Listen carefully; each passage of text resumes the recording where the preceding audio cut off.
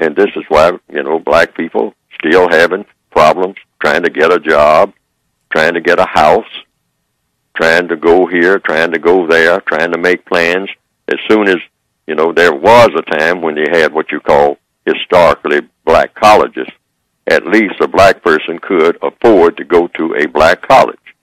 Many black people could. They could put their little pennies together if they really concentrated on doing it. It's just about out of reach now. You can't go to any college. See, the white supremacists keep moving the markers.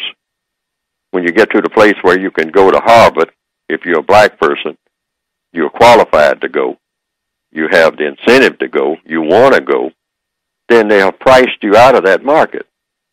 See, and that's what they do when we come to this. That's why I'm suspicious about all this stuff about China and India and all like that. See, the white supremacists keep moving the markers, the so-called economic markers. They don't do it right away.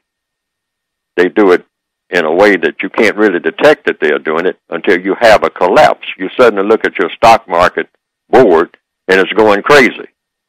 And the next thing you know, you're having a revolution right there among the people who were supposed to be prosperous. And they can push buttons. These are the buttons that they push. They just push buttons and just start making figures, just do all kind of crazy stuff.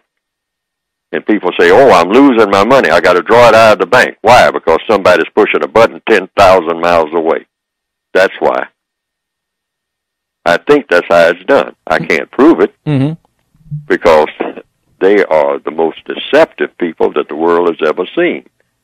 That is their stock in trade, being deceptive. When you can deceive people, you can always dominate them and mistreat them. Deception is the main thing you have to have in your arsenal. Even when you have all kinds of guns and bombs and whatnot, you can't control people like forever with that unless you deceive them. At some point, you have to sit at the table, like the Don Barzinas and whatnot, and the Corleones. You have to sit down at the table and talk. This is where the deception is done, and they always do that. That's what Cortez did with Montezuma. Look here, Monty, you got it all wrong. Let's sit down and talk. Let's stop this fighting. We don't have to squabble. Tell you what I'm going to do. That's when you're fixing to walk into the trap.